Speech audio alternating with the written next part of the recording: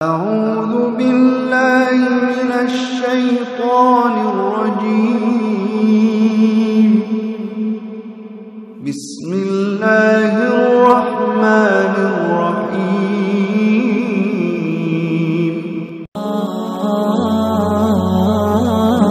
والذين معه أشداء على الكفار رحماء بينهم মুহাম্মদ সাল্লাল্লাহু আলাইহি ওয়াসাল্লাম হলেন আল্লাহর রাসূল। আরে আল্লাহর রাসূলের সাথে যারা থাকে মানে সাহাবারা, আশিদ্দাউ আলাল কুফার, তারা কাফেরদের ব্যাপারে বজ্র কঠোর, রহমাউ বাইনাহুম, নিজেরা নিজেরা পুষ্পকুমল। পড়েন সুবহানাল্লাহ। সাহাবারা কাফেরদের ব্যাপারে কি? বজ্র কঠোর। আওয়াজ করে বলতে হবে, কাফেরদের ব্যাপারে কি? বজ্র কঠোর। আর নিজেরা নিজেরা পুষ্পকুমল। আমরা হয়ে গেছি উল্টা, আমরা নিজেরা নিজেরা বজ্র কঠোর, তাই না? একজন আরেকজনের ছায়া দেখতে পারি না, একজন আরেকজনের নাম শুনতে পারি না। আমরা যে ভাই, আমরা যে ভাই ভাই, আমরা যে মুসলিম, এটা আমরা ভুলে গেছি, ঠিক কিনা? আমাদের কোরআন কয়টা? একটু আওয়াজ করে বলতে হবে, কোরআন কয়টা? আমাদের রব কয়জন? নবী কয়জন? কাবা কয়টা? বাইতুল্লাহ কয়টা? মসজিদে নববী কয়টা? বদরের মাঠ কয়টা? উহুদের মাঠ কয়টা? কিন্তু আমাদের মধ্যে ঠেলাঠেলি আছে না নাই? আমাদের প্রভু এক নবীর উম্মত, জীবন বিধানে ওই শিবানী কোরআন, তবে কেন এক নও হে মুসলমান, এক করিয়া হবান, ঠিক কিনা? বাইতুল্লাহ এক, মদিনা শরীফ এক, উহুদ পাহাড় এক, বদরের মাঠে একটা তো জীবন আর মরণ যে একটাই, একের সাথে মিলে মিশে একটাই প্রাণ, তবে কেন এক নও হে মুসলমান, এক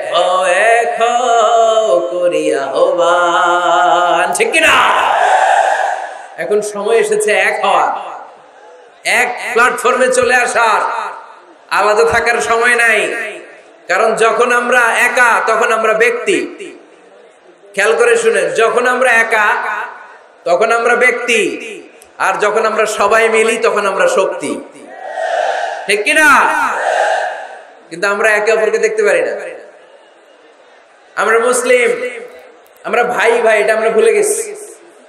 শুধু আমি আপনি ভাই না, একজন কাফেরও আমার ভাই, একজন হিন্দু আমার ভাই, একজন খ্রিস্টানও আমার ভাই, একজন নাস্তিকও আমার ভাই। ভ্রাতৃত্ব তিন ধরনের। একটা হচ্ছে আল উখুয়া আন-নাসাবিয়্যা, রক্তের বাঁধনের ভাই, আমার মায়ের পেটের যে ভাই সে হচ্ছে আমার রক্তের ভাই। আরেকটা হচ্ছে আল উখুয়া দ্বীনিয়া, দ্বীনি ভাই। আমরা সবাই কি ভাই? আওয়াজ করে বলতে হবে মুসলমান, কি ভাই? দ্বীনি ভাই। আরেকটা হচ্ছে আল উখুয়া আল ইনসানিয়্যা, মানবতার দিক থেকে ভাই। কারণ আমাদের সবার আদি পিতা একজন, তিনি কে? আদম আলাইহিস সালাম। সবার আদি পিতা একজন আদম, আদি মাতা একজন হাওয়া। সেই দৃষ্টিকোণ থেকে হিন্দু, মুসলমান, বৌদ্ধ, খ্রিস্টান, আস্তিক, নাস্তিক সবাই কি? আওয়াজ করে বলতে হবে, সবাই কি? দেখেন, খ্রিস্টান আমার ভাই, হিন্দু আমার ভাই, নাস্তিক আমার ভাই, কিন্তু আমরা মুসলমান একে অপরকে ভালোবাসতে জানি না, কাছে টানতে জানি না, বুকে টানতে জানি না। এজন্য বিভেদ ভুলে যান, বিভেদের প্রাচীরকে ভেঙে চুরমার করে দেন, সবাই একসাথে হয়ে যায়, এক হয়ে যায়, নেক হয়ে যায়। বরকত নাজিল করবে কে? এখানে বিশৃঙ্খলা শুরু হলো কেন? কি কেউ যাচ্ছে কেউ আসতেছে, ঘটনা কি? হ্যাঁ, অল্প কয়েক মিনিট কথা বলবো, অল্প কয়েক মিনিট। বিশৃঙ্খলা করা যাবে না, আওয়াজ হবে না। বিশেষ প্রয়োজন হলে আস্তে করে বেরোন। 1 নাম্বার 2 নাম্বার যদি সেরে আসতে হয় আস্তে করে বেরোন। আর যারা ঢুকতে চান আওয়াজ ছাড়া, আই রিপিট, আমি আবারও বলছি, আওয়াজ ছাড়া আস্তে আস্তে বেরোন। মেহেরবানি করে এই কোরআনের মজলিসের সাথে যেন বেয়াদবি না হয়ে যায়। এখানে না আসলে কোনো গুনাহ হতো না, কিন্তু এসে যদি বিশৃঙ্খলা করে গুনাহ আছে না নাই? আছে। আওয়াজ হবে না। তো সাহাবাদের বৈশিষ্ট্য বলতে গিয়ে আল্লাহ তাআলা বললেন আশিদ্দাউ আলাল কুফার, সাহাবারা কাফেরদের ব্যাপারে বজ্র কঠোর। রুহামাউ বাইনাহুম, নিজেরা নিজেরা পুষ্প কোমল, দিলদরিয়া। আমরা হয়ে গেছি উল্টা, আমরা নিজেরা নিজেরা বজ্র কঠোর, তাই না? নিজেরা নিজেরা বজ্র কঠোর। আমরা নিজেরা নিজেরা যেন বজ্র কঠোর না হই, একে অপরের সাথে যেন হিংসা প্রকাশ না করি, বিদ্বেষ প্রকাশ না করি। আমরা যেন মুসলমান ভাই ভাই হয়ে যায়। চান ভাই ভাই হতে চান? সবাই ভাই ভাই থাকবো, সবাই চান? আল্লাহ তুমি কবুল করো, আমরা পড়ি আমিন। আরো জোরে পড়তে হবে আমিন। তাহলে আমাদের মডেল হচ্ছে সাহাবারা। কারা? আরো জোরে বলতে হবে কারা? তো যারা আমাদের মডেল, তাদের জীবনী জানার দরকার আছে না নাই? হ্যাঁ, সাহাবাদের জীবনী আপনারা পড়েন। সাইয়েদনা আবু বকরের জীবনী পড়েছেন? ওমরে ফারুকের জীবনী, সাইয়েদনা আলী রাদিয়াল্লাহু তাআলা আনহু, উসমান রাদিয়াল্লাহু তাআলা আনহু, এই চার খলিফার জীবনী কে কে পড়ছেন দেখি হাত তোলেন।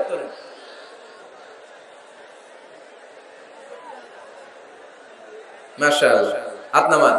বাকিরা কার জীবনী পড়ছেন? হ্যাঁ, আজকের এই মাহফিলটা, আমার আলোচনার সার্থকতা ঘটবে তখন যখন সবাই মিলে আমরা এই সিদ্ধান্ত নিতে পারবো যে আমাদের মডেল বিশ্বনবী, আমরা বিশ্বনবীর জীবনী পড়ব। আমাদের মডেল সাহাবারা, আমরা সাহাবাদের জীবনী পড়ব এবং তাদের জীবনী থেকে যে চেতনা, যে প্রেরণা, যে অনুপ্রেরণা আমরা পাই, সেটা আমাদের জীবনে কাজে লাগাবো। জোরে বলেন ঠিক কিনা? যারা সাহাবাদের জীবনী পড়ে তারা কি কখনো মিথ্যা বলতে পারে? ঘুষ খেতে পারে? সুদ খেতে পারে? খাদ্যে ভেজাল দিতে পারে? মাছে ফরমালিন দিতে পারে? ওজনে কম দিতে পারে? ক্যাসিনোর ব্যবসা করতে পারে? পেঁয়াজের দাম বাড়াতে পারে? কোন মেয়েকে ধর্ষণ করতে পারে? এগুলো হবে দেশপ্রেমিক, এগুলো হবে আল্লাহ।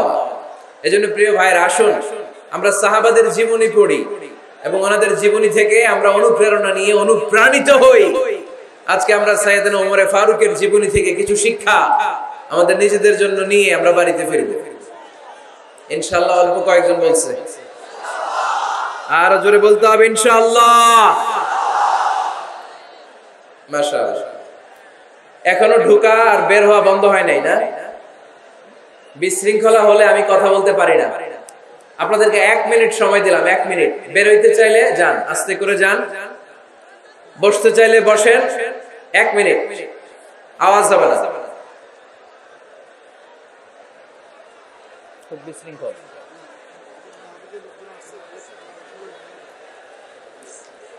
আওয়াজ হবে না, আওয়াজ হবে না, কোনো আওয়াজ নাই।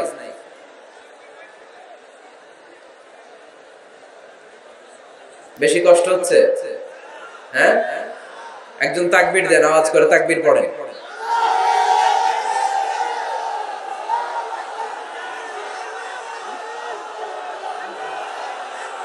এই থামেন, থামেন, বলছি একজন তাকবীর দেন। সবাই কেন? একজন দেন। আপনি তাকবীর পড়েন।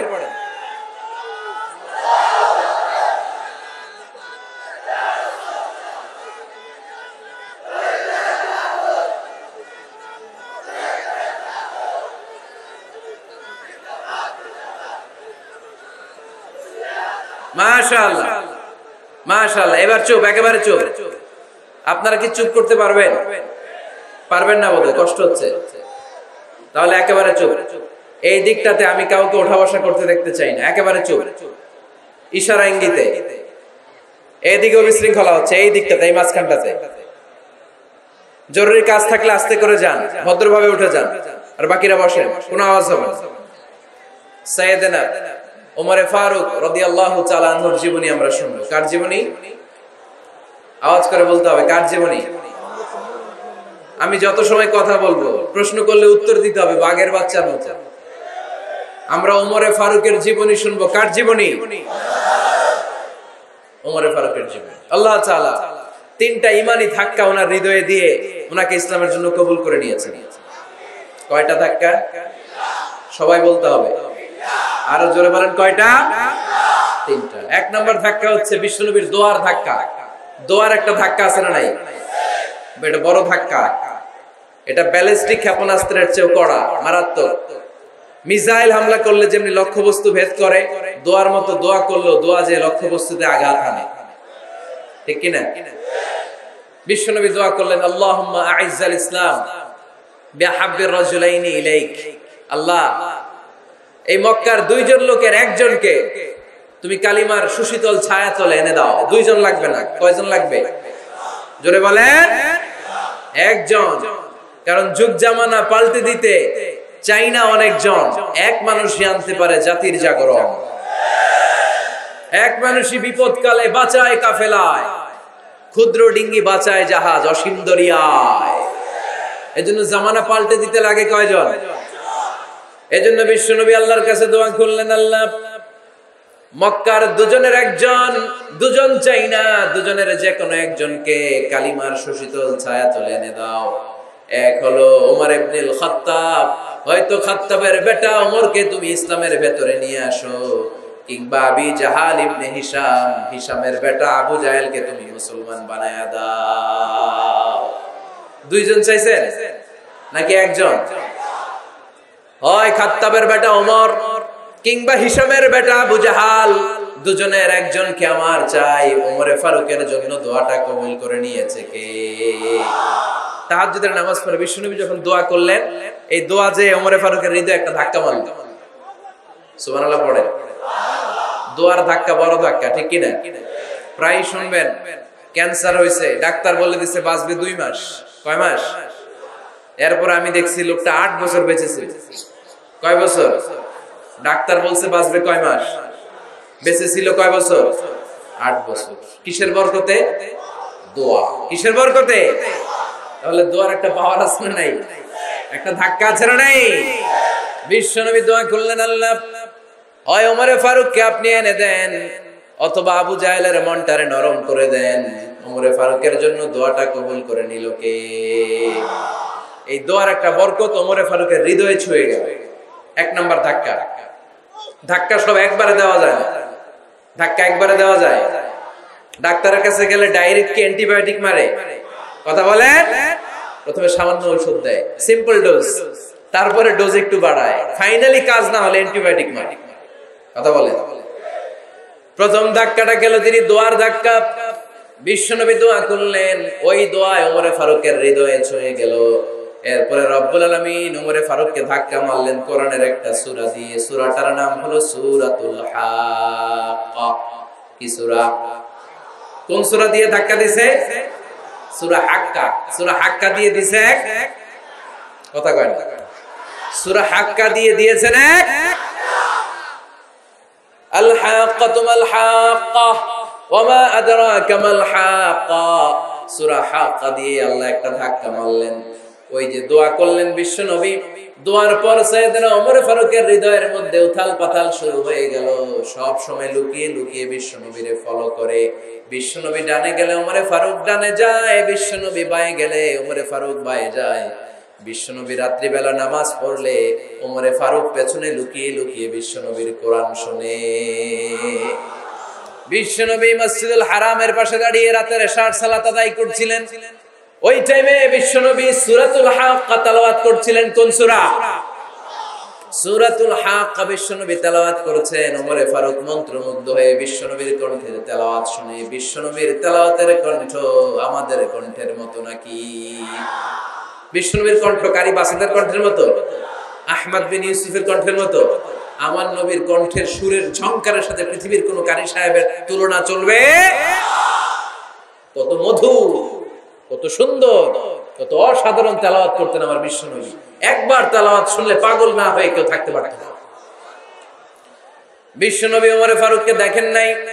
ওমরে ফারুক লুকিয়ে লুকিয়ে বিশ্বনবীরে ফলো করে। বিশ্বনবী এশার সালাতে সূরা হাক্কা তেলাওয়াত করতে আরম্ভ করলেন। তেলাওয়াত করতে করতে করতে করতে বিশ্বনবী সামনের দিকে যেতে লাগলেন। বিশ্বনবীর চমৎকার কণ্ঠের তেলাওয়াত শুনে ওমরে ফারুক মুগ্ধ হতে লাগলো। ওমরে ফারুক অবাক, কিরে এত সুন্দর শব্দের গাঁথনি, এত সুন্দর বাক্য, এত সুন্দর অন্তমিল, এত সুন্দর কথা, এটা কবিতার মতো লাগে, মনে হয় মুহাম্মদ কবি হয়ে গেছে। কি হয়ে গেছে? সবাই বলে মনে হয় মোহাম্মদ কবি হয়ে গেছে, কাব্য প্রতিভা দিয়ে নিজেই কবিতা বানাইছে।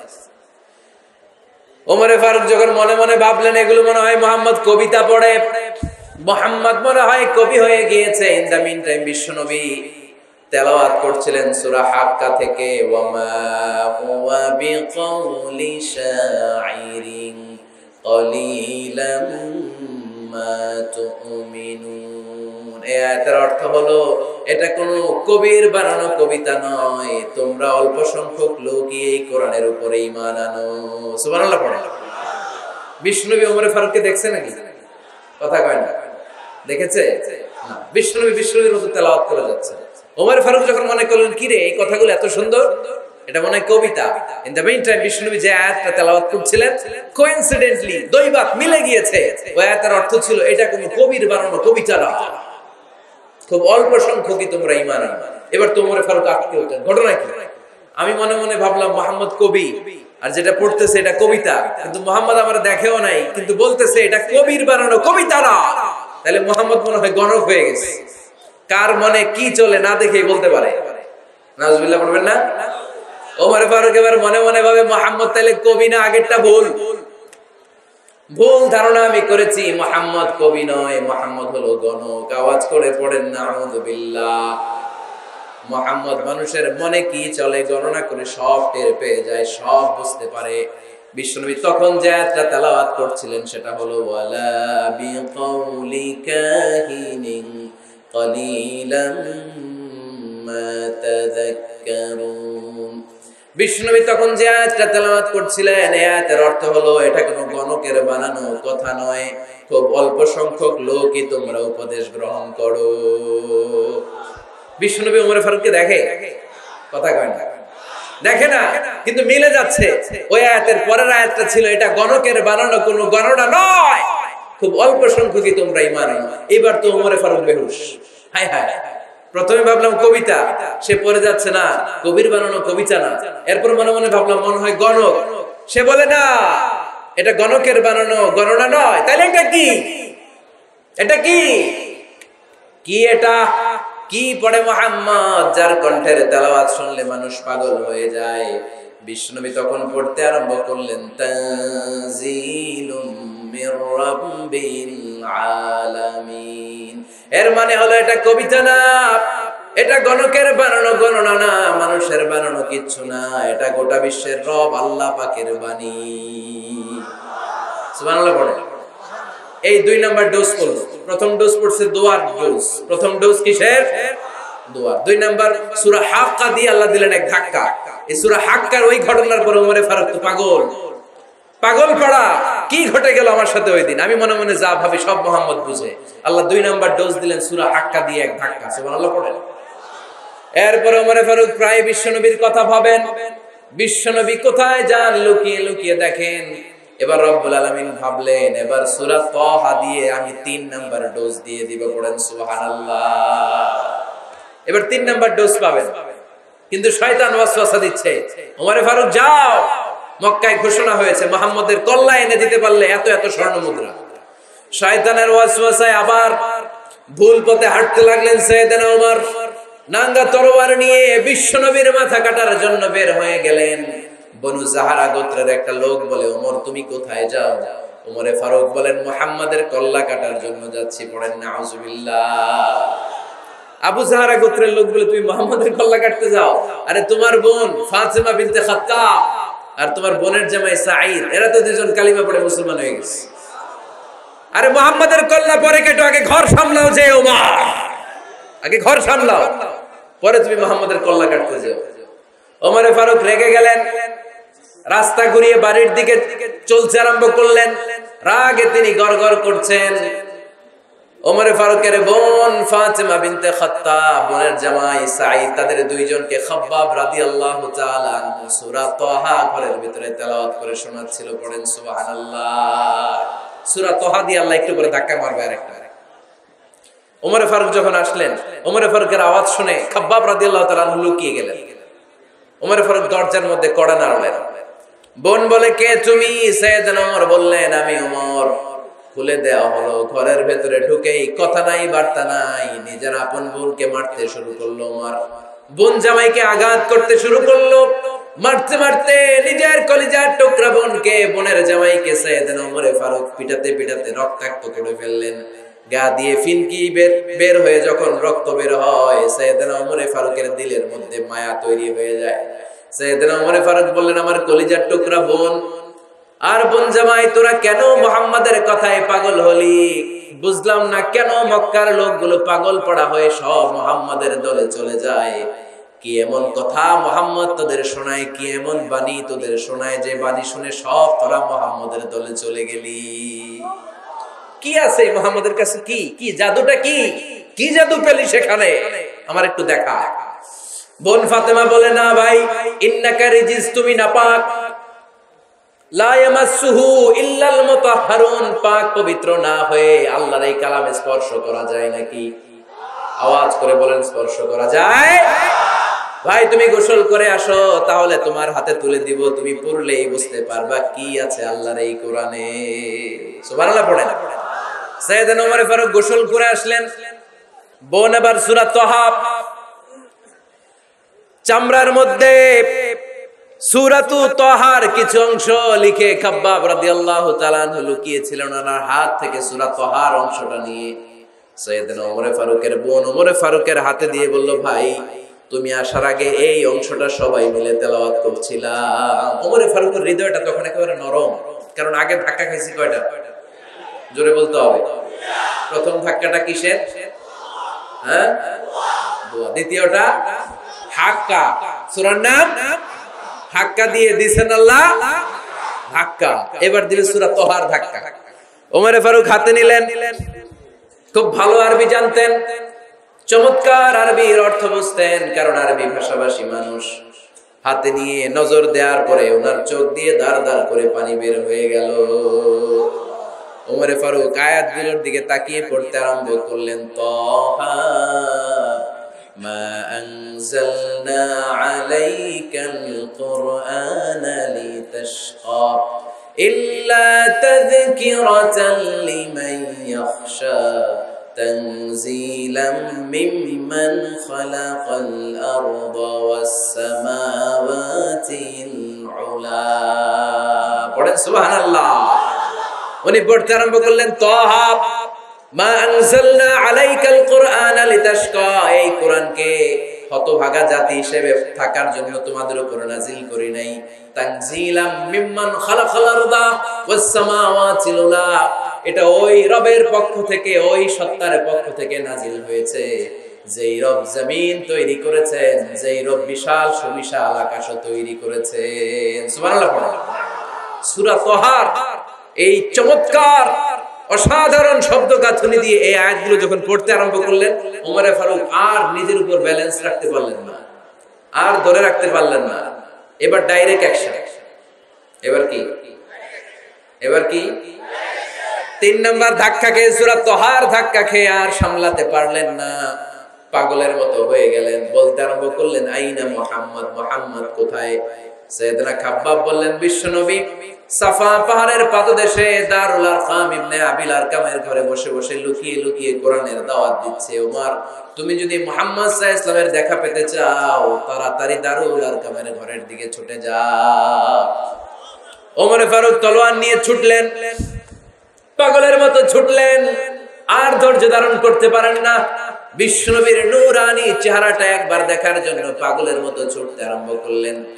ওমর ফারুককে দারুল আরকামের কাছে আসতে দেখে বিশ্বনবীর চাচা হামজা ইবনে আব্দুল মুত্তালিব এসে বলেন, নবী তাড়াতাড়ি দারুল আরকামের ঘর থেকে আপনি পালিয়ে অন্য কোথাও চলে যান। ওই যে ওমর ইবনে খাত্তাব নাঙ্গা তলোয়ার নিয়ে আপনার উপর আক্রমণ করার জন্য ছুটে আসছে গো নবী। বিশ্বনবী বললেন, ও আমার সাহাবারা, ও আমার চাচা হামজা, সবাই আপনারা সরে যান, ওমরে আসতে দেন, ওমরে বাধা দিয়েন না।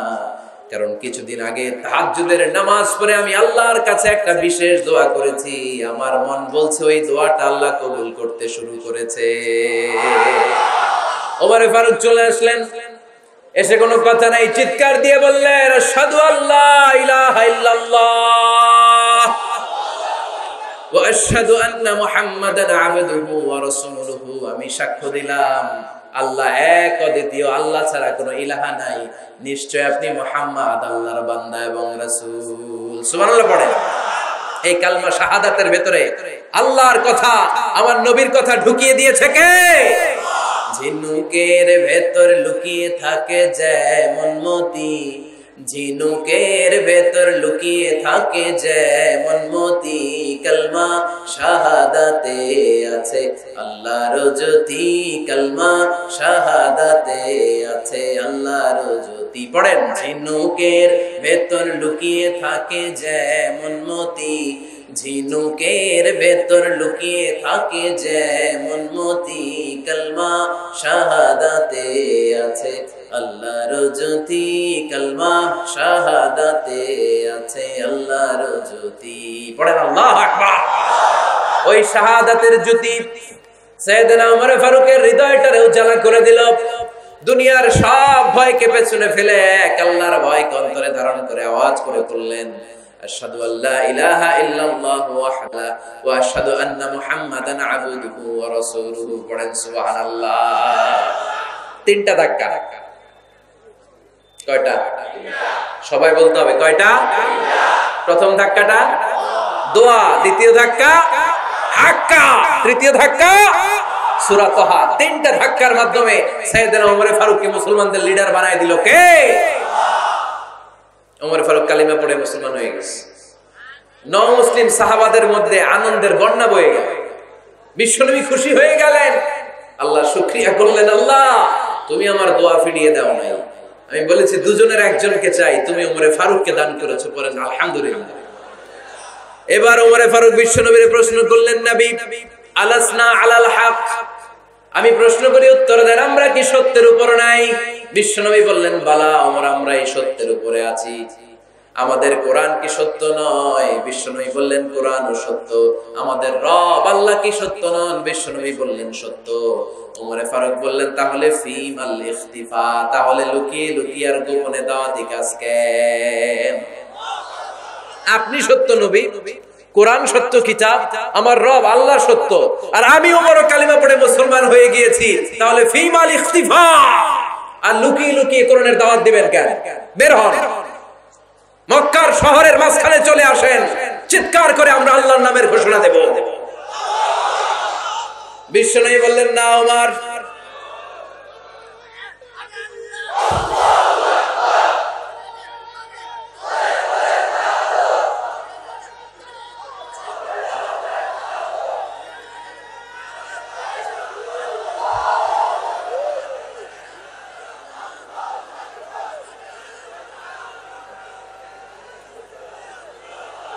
বিশ্বনবী ডেকে বললেন, না ওমর, এটা মাক্কি জীবন, ওমর এটা মাক্কি জীবন, এখানে দাওয়াতি কাজ করব লুকিয়ে লুকিয়ে আস্তে আস্তে।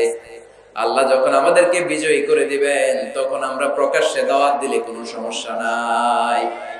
সাইয়েদনা ওমর ফারুক বলেন, না ও নবী, আমার উপর ছেড়ে দেন, আমি দেখব আপনি আমারে শুধু মক্কার জমিনে একটা মিছিল দেওয়ার অনুমতি দেন। কিসের অনুমতি? আল্লাহর নামের তাকবীর দেওয়ার অনুমতি দেন। বিশ্বনবী বললেন, ঠিক আছে, সাবধানে তাকবীর দিও।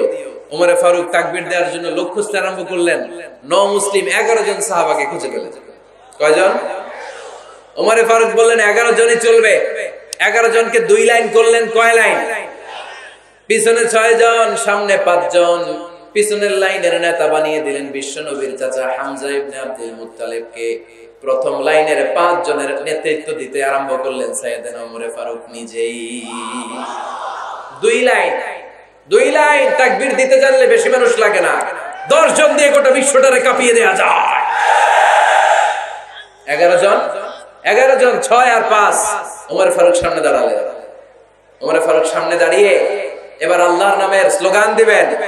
ওমর ফারুক বললেন, আমরা খুব লম্বা চূড়া স্লোগান দেব না, খুব ছোট্ট। দারুল আরকামের ঘর থেকে কাবা ঘর পর্যন্ত, বাইতুল্লাহ পর্যন্ত, এতটুকু জায়গা আমরা তাকবীর দিতে দিতে সামনের দিকে এগোবো। পৃথিবীর কোনো শক্তি আমাদেরকে থামাই দিতে পারবে না। ওমর ফারুক তখন 1 বাক্যের একটা ভাষণ দিলেন। কয় বাক্যের? ওমর ফারুক সামনে দাঁড়িয়ে বললেন, মান আরাদা আন তাসকুলা উম্মু ইয়া জামা ওয়ালাদু, তারমিলা যাওজাতুহু ফালিয়াসুদ্দানি। কে আছো মান আরাদা আন তাসকুলা উম্মু, কে আছো মায়ের বুক খালি করতে চাও? ইয়া আতামা ওয়ালাদু, কে আছো বাচ্চাগুলারে সন্তানগুলারে ইতিম বানাতে চাও?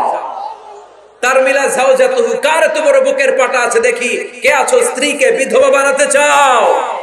বুকের পাটা থাকলে আমি উমর রে থামাও, যদি সাহস থাকে আমি উমরের মিছিল থামাও। ওমর ফারুক শুরু করলেন আল্লাহু আকবার, আল্লাহু আকবার, আল্লাহু আকবার। স্লোগান দিতে দিতে সাইয়েদনা ওমর ফারুক কাবার গিলাফ যে স্পর্শ করলেন, ওমর ফারুকের এই স্লোগান কেউ থামাতে পারে নাই। কিয়ামত পর্যন্ত এই আল্লাহর নামের স্লোগান কেউ থামাতে পারবে না। চিল্লায় বলো ঠিক কি না?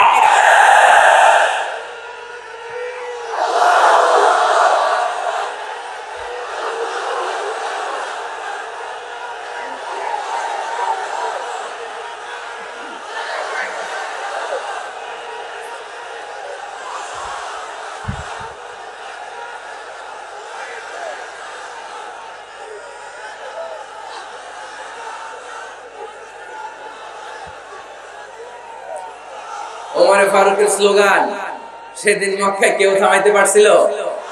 আওয়াজ করে বলতে পারছিল? এখনো আল্লাহর নামের স্লোগান কেউ থামাই দিতে পারবে? কিয়ামত পর্যন্ত আমার রবের স্লোগান কেউ থামাতে পারবে? পারবে না।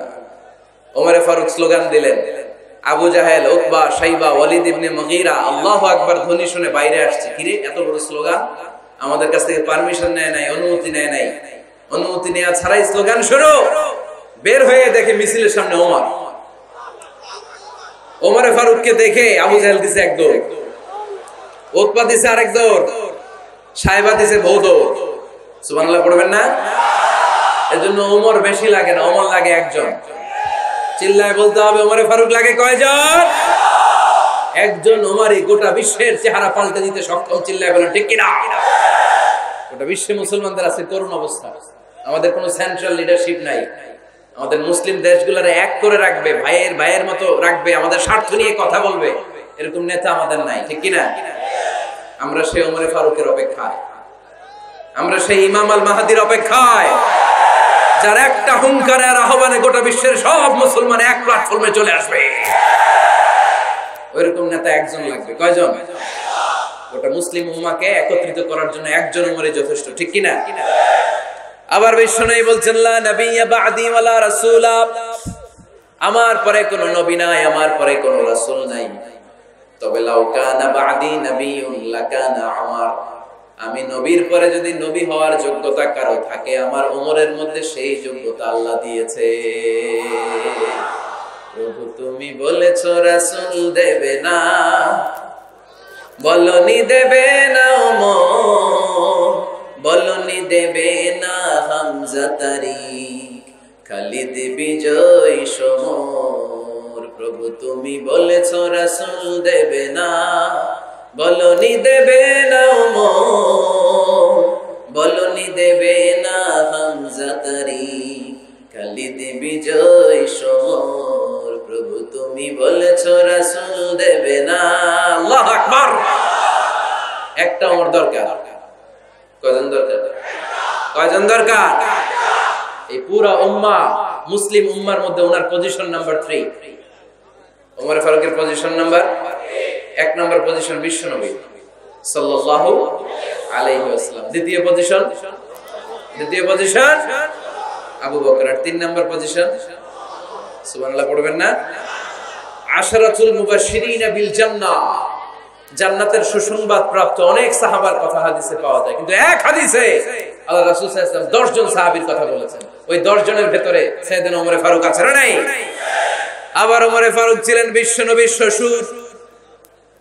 সাইয়েদনা ওমর ফারুকের কন্যা হাফসা রাদিয়াল্লাহু তাআলা আনহাকে বিশ্বনবী বিয়ে করে ওমর ফারুকের জামাই হয়েছে, আর ওমর ফারুককে বিশ্বনবী শ্বশুর বানিয়েছে।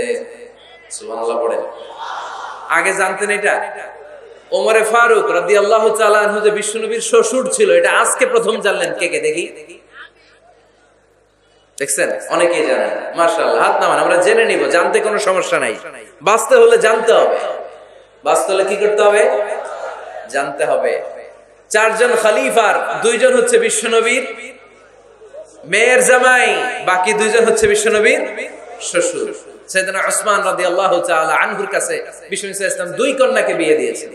বিষ্ণু ইসা ইসলামের মোট কন্যা 4 জন। কয়জন?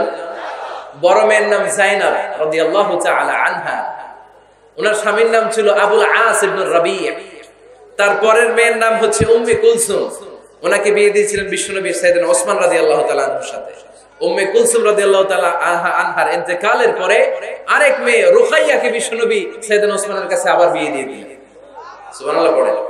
আর সবচেয়ে ছোট্ট কন্যা ফাতেমা রাদিয়াল্লাহু তাআলা আনহাকে বিয়ে দিয়ে দিলেন নিজের চাচাতো ভাই সাইয়েদনা আলী রাদিয়াল্লাহু তাআলা আনহুর সাথে। তার মানে সাইয়েদনা ওসমান আর সাইয়েদনা আলী ছিল বিশ্বনবীর মেয়ের জামাই, ঠিক কিনা? আর সাইয়েদনা আবু বকর রাদিয়াল্লাহু তাআলা আনহুর কন্যা আয়েশা রাদিয়াল্লাহু তাআলা আনহাকে বিশ্বনবী বিয়ে করে আবু বকর রাদিয়াল্লাহু তাআলা আনহুকে বানালেন শ্বশুর। আর ওমরে ফারুকের কন্যা হাফসা রাদিয়াল্লাহু তাআলা আনহাকে বিয়ে করে ওমরে ফারুককেও বানালেন শ্বশুর। তাহলে 4 খলিফার 2 জন জামাই, 2 জন। আওয়াজ করে বলতে হবে, 4 খলিফার 2 জন, বাকি 2 জন। ওমরে ফারুক রাদিয়াল্লাহু তাআলা আনহুকে আল্লাহ তাআলা জ্ঞানও দিয়েছেন, আবার প্রজ্ঞাও দিয়েছেন। জ্ঞান আর আল্লাহর ভয়, তাকওয়া। আমার প্রিয় ভাইরা, রামগঞ্জের ভাইরা, তাই না? রামগঞ্জের ভাইরা, কোন ব্যক্তিকে যদি আল্লাহ তাআলা জ্ঞান দেয়, আবার যদি তাকওয়ার গুণ দেয়, জ্ঞানও আছে আবার আল্লাহর ভয়ও আছে, এই লোকেরা কেউ থামায় রাখতে পারবে না। এরা কেউ থামায় রাখতে পারে না, সে গোটা বিশ্ব জয় করবে। সাইয়েদনা ওমরে ফারুককে আল্লাহ তাআলা জ্ঞানও দিয়েছেন, আবার তাকওয়াও দিয়েছেন। সুবহানাল্লাহ পড়ে।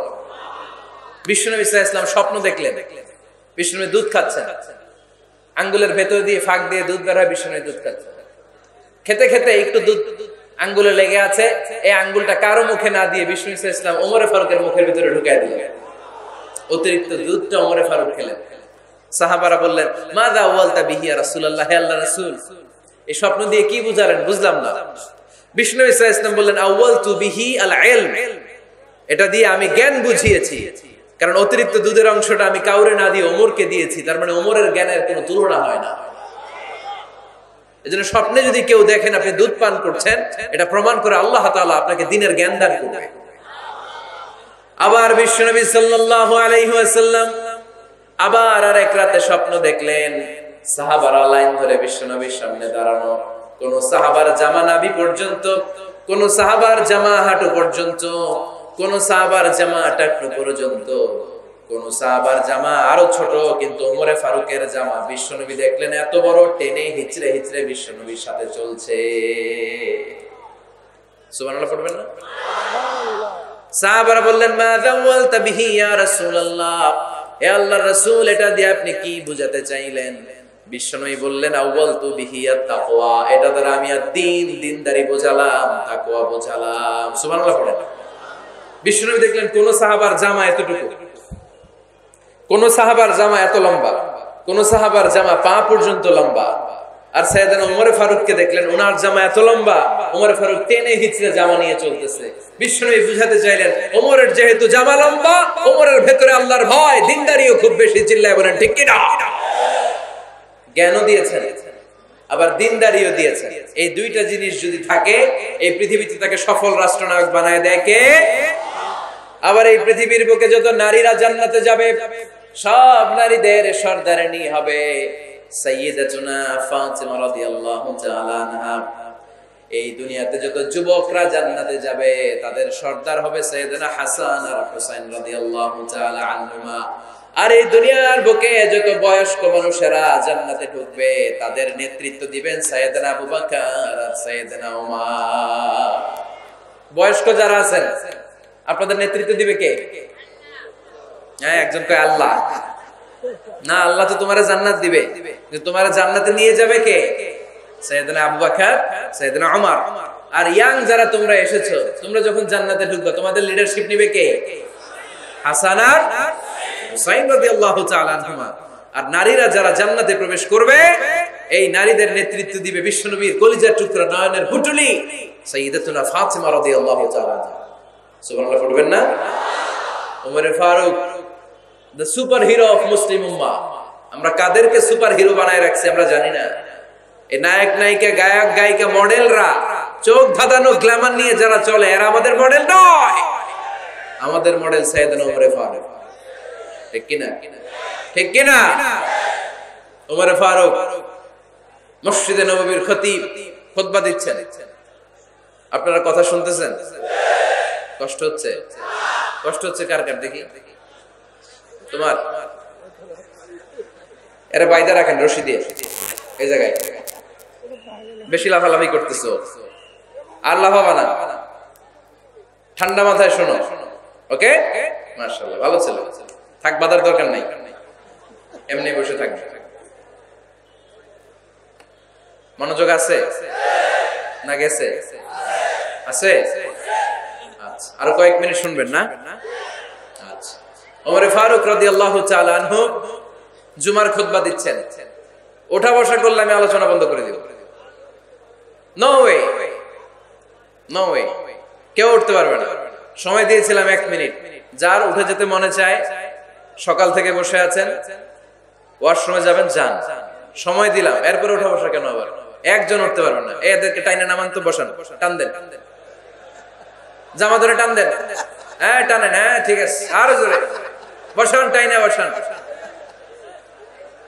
হ্যাঁ, ঠিক আছে, এদেরকে টান দেন, এদের বসান, এগুলারে জামা ধরেন, জামা ধরেন, ধরেন, চাদর ধরেন। হ্যাঁ, ঠিক আছে, এই দাঁড়াইছে, ঘেরে বসে, বস। এবার এদিকে তাকান। ওমর ফারুক জুমার খুতবা দিচ্ছেন। কিসের খুতবা? খুতবার মাঝখানে হঠাৎ চিৎকার মেরে বললেন, ইয়া সারিয়াত ইবনে জানিমিল জাবাল, ইয়া সারিয়াত ইবনে জানিমিল জাবাল, ইয়া সারিয়াত ইবনে জানিমিল জাবাল। মানে এই সারিয়া, এইদিকে না, জাবাল, পাহাড়ের দিকে, জাবাল, জাবাল, গো টু দা মাউন্টেন, পাহাড়ের দিকে যাও। এই কথা বলে আবার থেমে খুতবা দেওয়া শুরু করলেন। সাহাবারা আগামাথা কিছুই খুঁজে পেল না। আগের কথার সাথেও মিল নাই, পরের কথার সাথেও মিল নাই। জুমার নামাজ শেষ। সাহাবারা বললেন, আমিরুল মুমিনিন, খলিফাতুল মুসলিমিন ওমর ফারুক জুমার খুতবা দেওয়ার সময় হঠাৎ চিৎকার মেরে বললেন, ইয়া সারিয়াত ইবনে জানিমিল জাবাল। আপনার এই বাক্যের সাথে আপনার খুতবার আগের কথার কোনো মিল পেলাম না, পরের কথারও কোনো মিল পেলাম না। আপনি বুঝিয়ে বলেন, কেন বলেছেন, আমরা তো বুঝলাম না। সাইয়েদনা ওমর ফারুক বলেন, আমি যখন জুমার খুতবা দিচ্ছি, হঠাৎ আমার চোখের মধ্যে ভেসে উঠলো ওই যে গত কয়েক মাস আগে আমি আমার মুসলিম সেনাপতিকে ইরানে, পারস্যে, ওই ইরানের বিশাল রাজ্যে যুদ্ধের জন্য পাঠিয়েছি। আমি দেখলাম যুদ্ধের একটা ভয়ঙ্কর মুহূর্তে আমার মুসলিম সেনাপতি ভুল দিকে চলতে আরম্ভ করেছে। বাম দিকে তার পাহাড়, ডান দিকে উপত্যকা। ডান দিকে যদি সে চলে যায়, উপত্যকায় চলে যায়, শত্রু বাহিনীর হাতে ধরা খেয়ে সব মারা যাবে। আর আমার সেনাপতি যদি মুসলিম বাহিনীকে নিয়ে পাহাড়ের উপর উঠে যায়, আল্লাহর মেহেরবানিতে এই যুদ্ধেও তারা জয়লাভ করবে। এজন্য আমি মসজিদের মিম্বারে দাঁড়িয়ে রব্বুল আলামিন আমার চোখের সামনে ওই যুদ্ধক্ষেত্রের দৃশ্যপটটা তুলে ধরেছে, ওইটা দেখে আমি এখানে দাঁড়িয়ে আমার সেনাপতিকে কমান্ড দিয়েছি। পড়েন সুবহানাল্লাহ। যেন তেন মানুষ না এটা। জুমার মিম্বারে দাঁড়িয়ে 1000 কিলোমিটার দূর পারস্যে কি হচ্ছে সেটাও দেখতে পেতেন আল্লাহর মেহেরবানিতে। সুবহানাল্লাহ পড়ে। সাহাবারা বিশ্বাস করে নিলেন, কিন্তু মুনাফিক টাইপের যেগুলো, এগুলো বলে এটা আবার কেমন কথা, উনি আছেন মদিনার মিম্বারের মধ্যে দাঁড়িয়ে, 1000 কিলোমিটার দূরে কি হচ্ছে উনি দেখবেন কেমনে। এরা বিশ্বাস করলো না, সাহাবারা সবাই বিশ্বাস করলো, মুনাফিক গুলো বিশ্বাস করলো না। তারা মনে মনে ভাবলো, এই মুসলিম সেনাপতি বিজয়ের বেশে যেদিন মদিনায় আসবে, আমরা মদিনার উপকণ্ঠে দাঁড়িয়ে থাকবো, ওদেরকে জিজ্ঞেস করবো এমন এমন দিন ওমর ফারুকের কণ্ঠের কোনো আওয়াজ শুনতে পেরেছিলে কিনা। বিজয়ী বেশে সাহাবারা যখন ফিরে আসতো, সব মুমিনরা আহলান ওয়া সাহলান জানাতে ওনাদেরকে রিসিভ করতে যেত, মুনাফিক গুলো যেত না।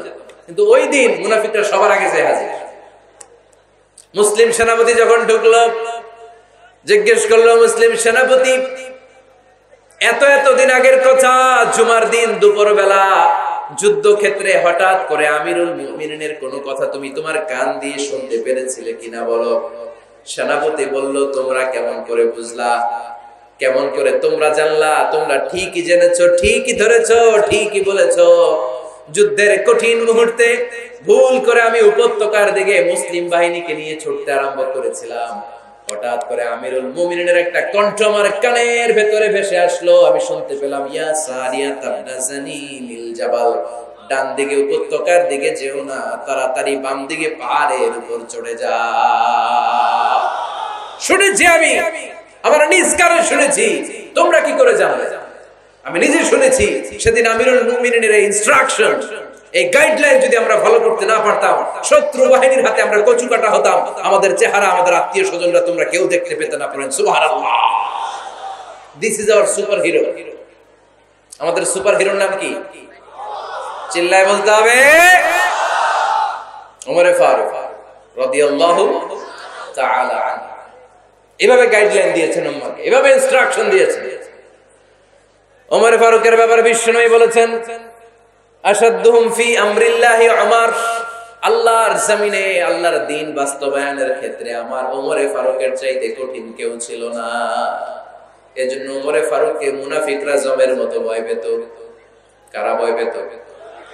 এমনকি শয়তানও ভয় পেত। সুবহানাল্লাহ পড়েন। বিশ্বনবী বলতেন, মা লাকিয়াকা শাইতানু সালিকান ফাজ্জান ইল্লা সালাকা ফাজ্জান গায়রা ফাজ্জি। ওমর, তোমার যদি ইবলিস শয়তান এই রাস্তা দিয়ে হেঁটে আসতে দেখে, ইবলিস শয়তান এই রাস্তা রেখে দিয়ে অন্য রাস্তা দিয়ে হাঁটে। ওমর, তুমি যদি এই রাস্তা দিয়ে হাঁটো, শয়তান জীবনে ওই রাস্তা দিয়ে হাঁটবে না, এই রাস্তা দিয়ে আরেক রাস্তা দিয়ে হাঁটে। সুবহানাল্লাহ কইতে বললেন না?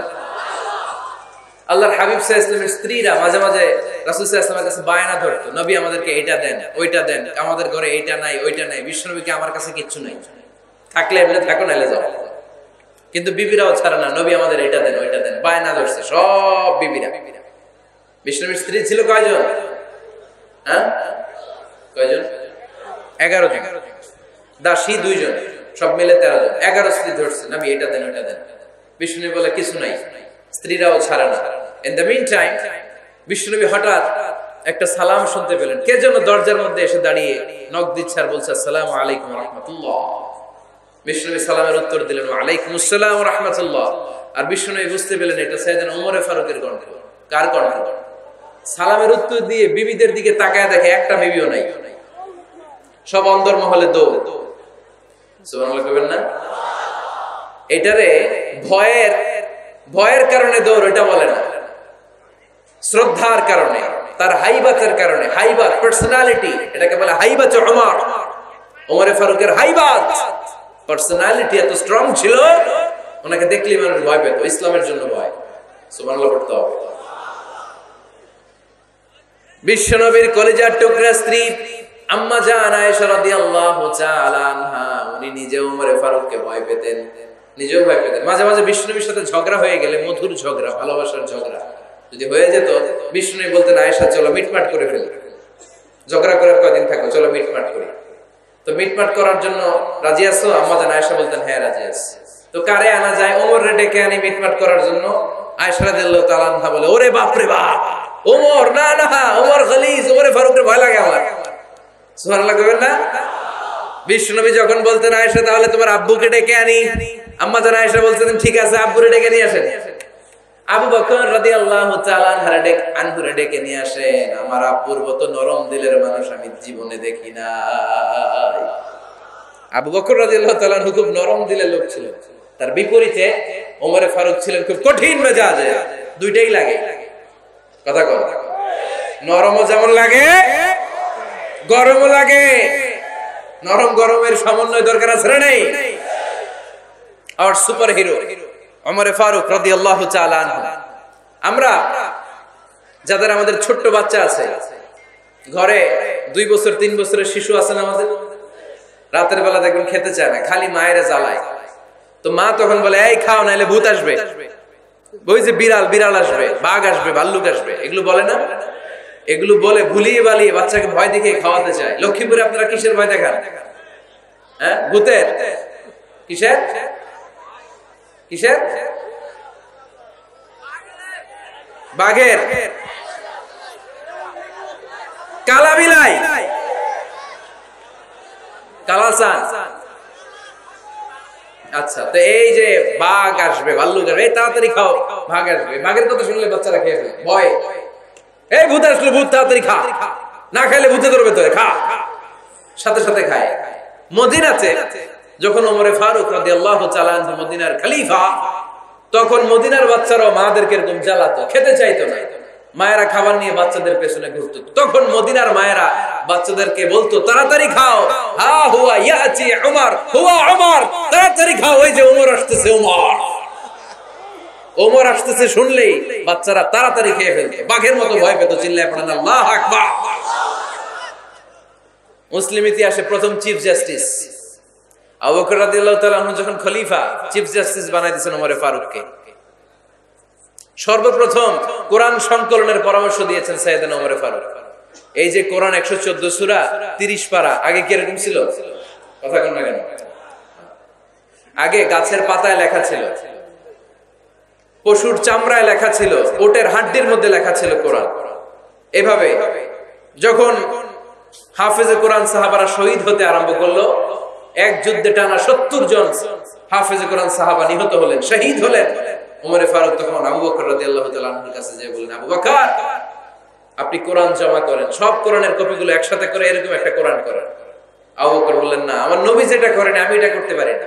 কিন্তু ওমরে ফারুক ছাড়েন, আর এটা করেন, করলে ভালো হবে, গোটা মুসলিম উম্মাহ উপকৃত হবে। বারবার বারবার বারবার সাইয়েদনা আবু বকর রাদিয়াল্লাহু তাআলা আনহুকে এত জোরাজুরি করতেছিলেন, অবশেষে আবু বকর রাদিয়াল্লাহু তাআলা আনহু বললেন, ওমরে ফারুকের জোরাজুরিতে এই কাজের জন্য আল্লাহ তাআলা আমার হৃদয়টারে খুলে দিলেন।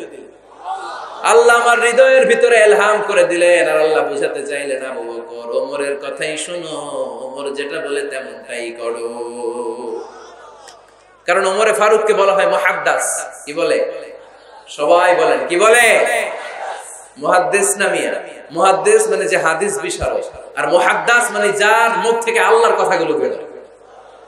আল্লাহ কি বলতে চায়, আল্লাহ তাআলা ওই কথাগুলো, ওই ভাবনাগুলো ওই লোকের মুখ দিয়ে বের করে দেয়। জোরে পড়েন সুবহানাল্লাহ। বিশ্বনবী বললেন, লিকুল্লি উম্মাতিন মুহাদ্দিস, সব উম্মতের মধ্যে আল্লাহ তাআলা একজন করে মুহাদ্দিস পাঠায়। আমার উম্মতের মধ্যে মুহাদ্দিস লোকটার নাম হলো ওমর। বিভিন্ন সময়ে ওমরে ফারুক যেমনটা ভাবতেন, ঠিক তেমন তেমন কোরআনের আয়াত পাঠিয়েছে কে? মদিনার সবচেয়ে বড় মুনাফিকের নাম হচ্ছে আব্দুল্লাহ ইবনে উবাই ইবনে সালুল। নাম শুনছেন? মুনাফিক চিনেন তো আপনারা? ভিতরে এক, বাইরে আরেক। তার নাম সর্দার হচ্ছে আব্দুল্লাহ ইবনে উবাই ইবনে সালুল। ইন্তেকালের পরে তার ছেলে আব্দুল্লাহ এসে বলে, ইয়া রাসূলুল্লাহ, এটা চমৎকার ঘটনা, মনোযোগ দিয়ে শুনেন। ইয়া রাসূলুল্লাহ, আমার আব্বা আব্দুল্লাহ ইবনে উবাই ইবনে সালুল মুনাফিকদের লিডার, আপনিও জানেন আমিও জানি, কিন্তু আমার তো বাবা, আমার কি, আমার তো মায়া লাগে। ইয়া রাসূলুল্লাহ, আমার আব্বা ইন্তেকাল করেছে, আপনার গায়ের একটা জামা খুলে দেন। কি খুলে দেন? এই জামাটা দিয়ে আমার বাবারে দাফন দেব, আর আপনি যে আমার বাবার জানাজার নামাজের ইমামতি করবেন, আসেন। ওমরে ফারুক বললেন, না, আপনি যাবেন না। বিশ্বনবী দয়ার নবী, মায়ার নবী, রহমতের নবী, মায়া লেগে গেছে, আব্দুল্লাহর চোখের পানি দেখে যেতে আরম্ভ করলেন। ওমরে ফারুক বললেন, খবরদার, নবী যাবেন না। বিশ্বনবী যাওয়ার জন্য রওনা হলেন। ওমরে ফারুক বিশ্বনবীর জুব্বা টেনে ধরলেন। সুবহানাল্লাহ। আমাদের দেশে হইলে কি বলতাম আমরা? বেয়াদবি করছে না? না, সম্পর্কটা এমন ছিল। ওমরে ফারুক জুব্বা টেনে ধরেছেন। যখন আল্লাহ আয়াত নাযিল করলেন, ইস্তাগফির লাহুম আও লা তাস্তাগফির লাহুম ওয়া ইন তাস্তাগফির লাহুম 70 মাররাতান ফালাই ইয়াগফিরুল্লাহু লাহুম। বিশ্বনবী ওমরে ফারুককে সরিয়ে দিয়ে জুব্বাটা হ্যাচকা টান মেরে জানাজার নামাজের ইমামতি করে আসলেন। আসার সাথে সাথে ওমরে ফারুকের পক্ষে আল্লাহ আয়াত নাযিল করলেন, নবী, ইস্তাগফির লাহুম আও লা তাস্তাগফির লাহুম, আপনি মুনাফিক সর্দারের জন্য ক্ষমা চান কিংবা না চান, জুব্বা দেন কিংবা কাঁদেন, যাই করেন না কেন, 70 বার যদি এই মুনাফিক সর্দারের জন্য আপনি ক্ষমা চান, আমি আল্লাহ আপনার এই দোয়া কবুল করব না।